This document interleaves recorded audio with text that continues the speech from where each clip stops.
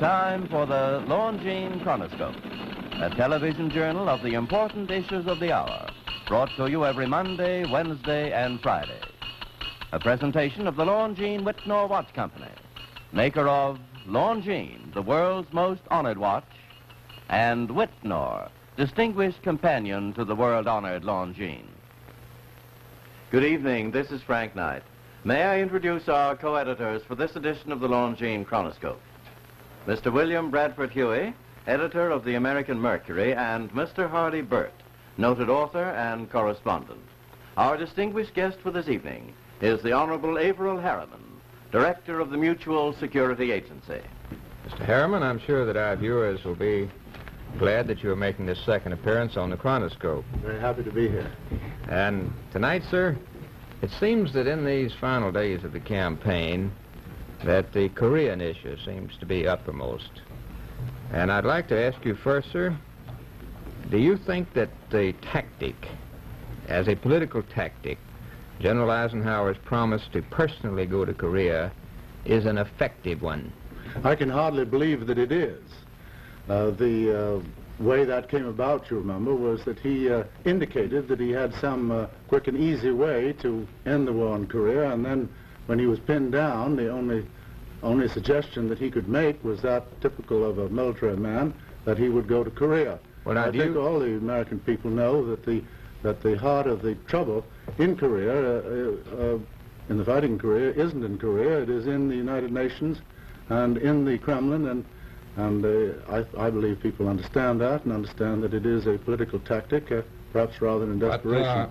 Mr. Harriman, originally General Eisenhower had made the suggestions that Asians could fight Asians. In other words, the South Korean troops could be trained. Do you think there's any validity well, to? Number one, Eisenhower knows as well as everyone who is with the government that we have been training South Koreans just as fast as they could be trained for over 2 years. There are over 400,000 South Koreans now well trained. They're taking responsibility for over half of the line in Korea, not only fighting bravely, which they've always done, but fighting very effectively, and they want to take on more and more as they're able to do so. Now, this idea of Asians fighting Asians shocked the people in Asia because it broke from what we've been trying to do in the last 7 years, build up the concept of collective security, which is working and which is the basis on which we can look forward to a successful ending of this struggle, not only in Korea, but against the worldwide communism. Well, now, sir, you've had extensive experience as a representative of this government abroad, and a good deal of that experience was alongside General Eisenhower, wasn't it? Well, I've known General Eisenhower for the past 12 years and worked very closely with him, and I do know him well. Well, now, during that 12-year period, did you have a high regard for his ability as an international negotiator? I had a very high regard for him as a general, and I still do, but I have never had, he has never had an experience as an international negotiator. You will recall that he claims now to know how to deal with the Kremlin. Well, the facts of the matter are, and I knew it at the time because he came to see me in Moscow, he thought that he could get along with the Russians. Marshal Zhukov would succeed Stalin. He wouldn't believe me when I said it wasn't so, and he came back and testified to the Congress that these were his words. There is no one thing, I believe, which guides the Russians so much as having friendship with the United States. Well, now he was, I don't blame him for his hopes. Many honorable Americans had those hopes, but I do blame him for trying to pretend that he knew how to deal with the Russians then or now. He has a military man's approach. He's shown that he does not understand our domestic affairs. That isn't any secret. Did you have he doesn't understand the international situation outside of the military, and that is one of the reasons why I am opposed to his his election as president.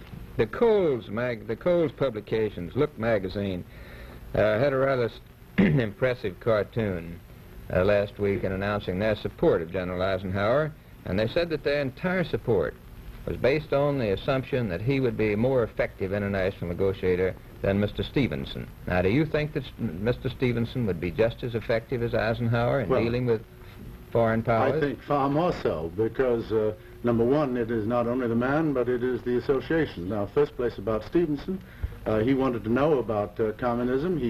He went to Russia in 1926, and he learned, and he's been alert to the dangers of communism ever since. And in addition to that, he's had both experience during the war in the Navy Department.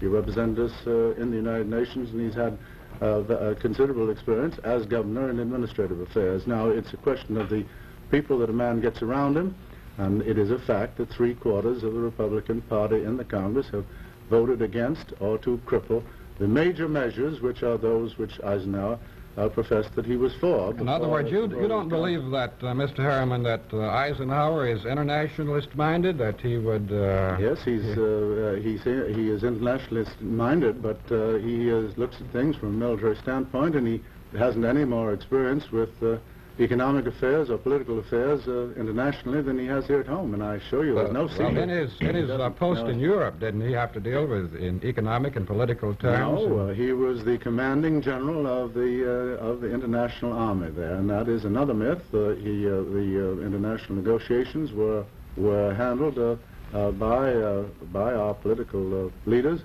and he dealt with the bringing together of this international army, and he did that extremely well, but he had nothing to do with the economic or the political aspects. Well, now this is a question of fact I'd like to ask you, Mr. Harriman. Immediately in 1945 and 46, there perhaps was a great deal of misunderstanding in this country about the true nature of the communist conspiracy. Now, is it a matter of fact that you alerted this country to the nature of the communist conspiracy before General Eisenhower did? Well, it's a fact that, as recorded in Secretary Forrestal's diary, in the notes of his diary, that I explained the dangers of communist aggression and subversion both in Europe and in the Far East, and that was That's a matter of record. That was a year before, or nearly a year before, General Eisenhower testified that he thought the Soviet policy was friendship with the United States, so that that is perfectly clear. Now, I don't know when General Eisenhower began to realize the dangers, but it was considerably after that time. May I ask a question about the current campaigning, Mr. Harriman? The tactics of the president and this give 'em hell Harry approach of type of campaigning have been rather widely criticized as not being in very good taste. Do you think that they've been in good taste or bad taste? Well, all I can say is that I've been around with the president, and sometimes I've been around to different states after he's been there. And the American people like to have great respect for the president, and also like the way he lays things on the line. Now, it is rather an odd thing that the so-called one-party press and the Republicans have been yelling about what he's been saying and not commenting on the daily smear that goes on by a man by the name of Richard Nixon, who constantly says things which are not true about the great Democratic candidate. And I think they are yelling about it because it is hurting them. Do you believe Nixon is an honest man? I do believe that the very high-level campaign of Governor Stevenson, the fact he's talking sense, the fact he's explaining things in his position, is inspiring people with greater and greater confidence. I assume that the swing, if I may say so, as I find it around the country, is growing with momentum, and it's all one way. It's disappointment or disillusion with Eisenhower and the people that he's become associated with, and greater and greater respect and confidence in Governor Stevenson. When did you, from your position of respect for Eisenhower, when did you become disillusioned, sir? Well, I have admired General Eisenhower as a general. I have never been in support of him as the President of the United States. I do not think he has had the experience outside of his military experience, and I do not think military experience qualifies a man for the presidency of the United States. It is a very special type of work. He's always been protected in every form on the economic side, and he is accustomed to be briefed by highly skilled people.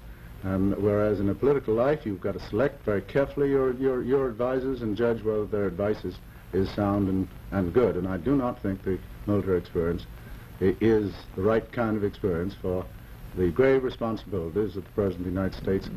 Do you believe that Governor Stevenson's experience has has trained him for the job? I certainly do, because he's had experience in government, the federal government, during the war, in the Navy Department, and representing, as I say, our country in international negotiations, and he's been one of the fine governors of one of our most important states, and he's shown his administrative ability, and he was a very experienced lawyer and a man, and then he's also showing a man of very deep confidence in our country and a very deep understanding of the aspirations of our people and the future of our country. I think his St. Louis speech, where he outlined I think he said the limitless frontiers that existed, was giving everybody a real. From your experience abroad, sir, do you think that the nature of our political campaign here has damaged our relations abroad? Well, if the election comes out in the manner in which I believe it will, with Governor Stevenson and a strong Democratic Congress, then there will be renewed confidence. What the people of Europe and around the world fear is that we will turn away, as we did in the 20s, Lee Wilson's policy of sharing, the United States sharing the world responsibilities for peace and order. That fear is very vivid still in people's memories.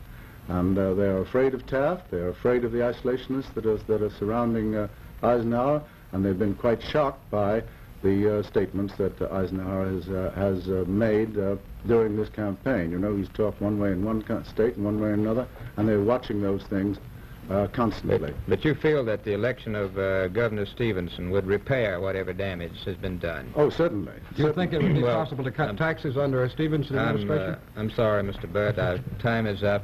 Thank you very much for being with us. I wish I could have answered that question. Thank you for being with you, and hope to be with you again after the election when we can talk about the future. The opinions that you've heard our speakers express tonight are entirely their own. The editorial board for this edition of the Longines Chronoscope was Mr. William Bradford Huey and Mr. Hardy Burt. Our distinguished guest was the Honorable Averell Harriman, Director of the Mutual Security Agency. Next Tuesday, millions of Americans will go to the polls to exercise their right and privilege as citizens. Don't let your vote be lost, my friend, for freedom of choice is a very precious freedom.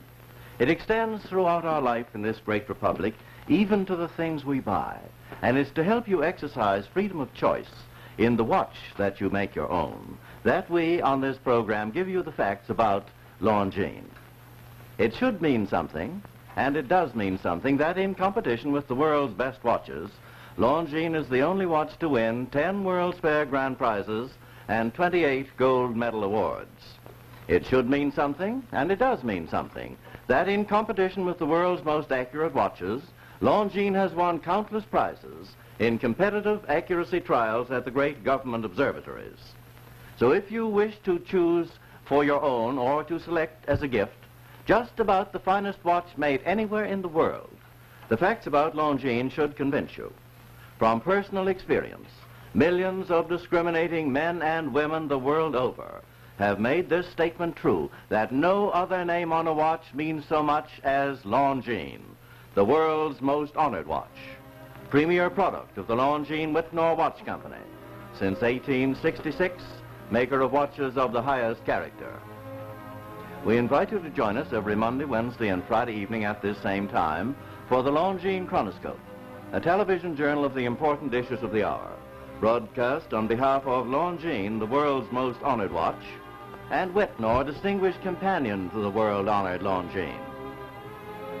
This is Frank Knight, reminding you that Longines and Whitnall watches are sold and serviced from coast to coast by more than 4,000 leading jewelers who proudly display this emblem, Agency for Longines Whitnall Watches. Make your election headquarters the CBS television network. A television journal of the important issues of the hour, brought to you every Monday, Wednesday, and Friday. A presentation of the Longines Whitnall Watch Company, maker of Longines, the world's most honored watch, and Whitnall, distinguished companion to the world-honored Longines.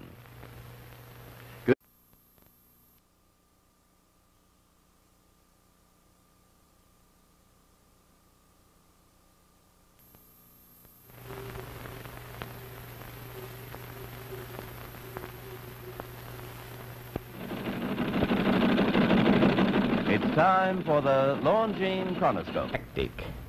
As a political tactic, General Eisenhower's promise to personally go to Korea is an effective one. I can hardly believe that it is.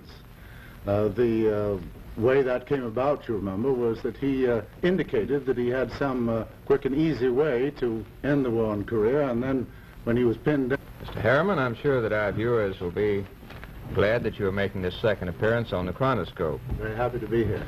And tonight, sir, it seems that in these final days of the campaign that the Korean issue seems to be uppermost.